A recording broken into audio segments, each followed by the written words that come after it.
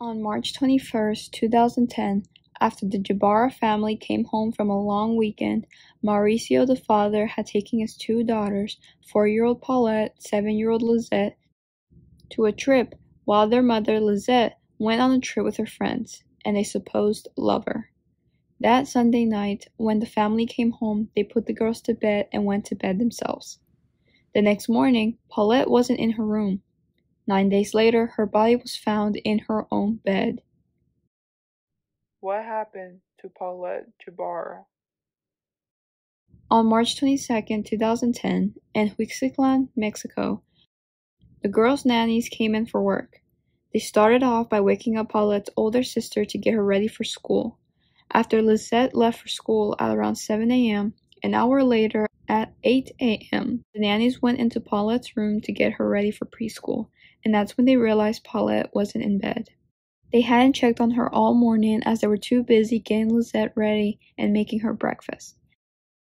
I think it is very important to mention that Paulette was partially disabled. This enabled her of walking and talking and making many other movements without assistance.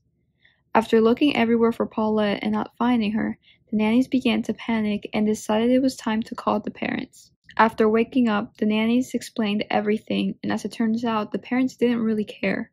They just sat down with a cup of coffee and smoked. The nannies were astonished by their lack of emotion.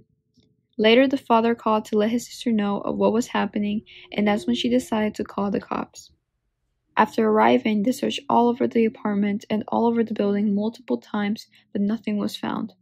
Over 100 officers searched the apartment and her room, and even brought in sniffer dogs to search, but nothing was found. According to the parents, during the night they heard or saw nothing unusual. Their dogs didn't react either, and their alarm system never went off. There was also no sign of forced entry. Another thing that's important to mention is that the apartment was never treated as a crime scene. As a matter of fact, family members came over and even slept in Paulette's bed. A lot of people were suspicious of the parents themselves. They were so cold and didn't seem at all concerned for their daughter. As a matter of fact, Lizette even made a joke such as, maybe she was taken by aliens. And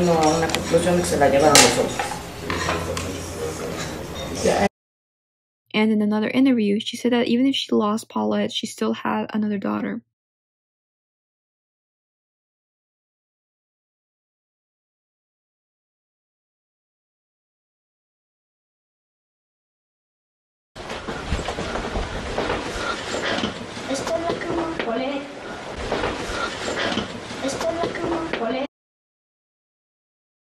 The father, on the other hand, didn't really talk and let Lizette do most of the talking. 9 days after her disappearance, on March 31st, 2010, during an evidence search, Paulette was found. I am going to insert the footage of the discovery of her body, and I am warning you, it is very graphic. If you do not wish to watch the video, skip to the timestamp in the pinned comment.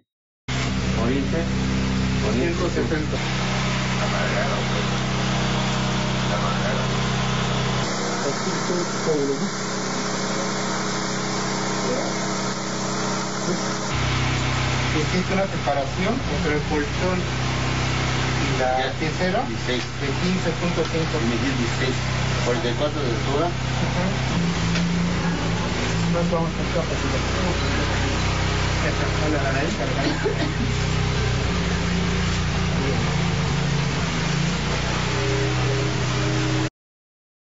Many people believe it is impossible for her body to have been there the whole time.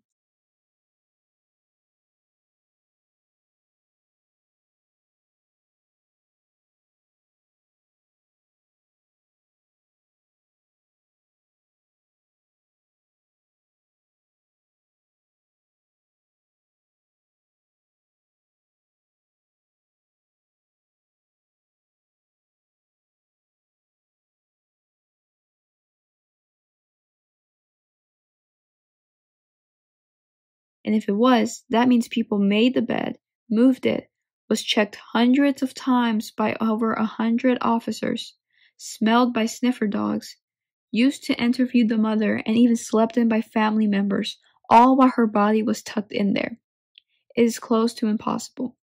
That's why many people believe she was placed there afterwards.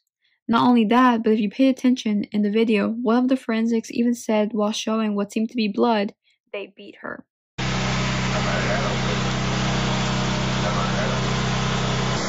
But why would someone do this? Who would do this? The first theory is that the parents did it. It is believed that the couple were having issues in their relationship. As I mentioned before, the mother was having an affair the day before her daughter's death. Not only that, but apparently the couple was also having financial issues, and that's why many people believe that the couple possibly shoved Paulette somewhere to ask for ransom money. That would explain why they were so calm that morning, as they thought Paulette was safe. Once they saw the situation was getting out of control and went back for Paulette, she was dead. They then shoved her body in the bed frame. Others believe her older sister might have accidentally killed her and the parents covered it up. It was also later discovered that the mother had made some weird searches days before, indicating that perhaps she knew Paulette was going to go missing. Microphones were placed in the home of the family without their knowledge. In these recordings, it is heard how the mother is telling her daughter exactly what to tell the police, because if she didn't, the police would misinterpret what had happened.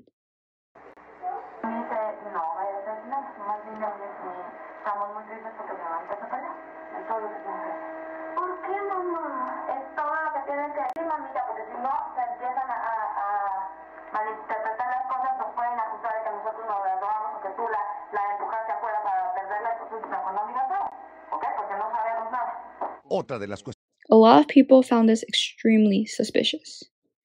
The next theory is that the nannies might have something to do. Perhaps they wanted ransom money and accidentally killed her.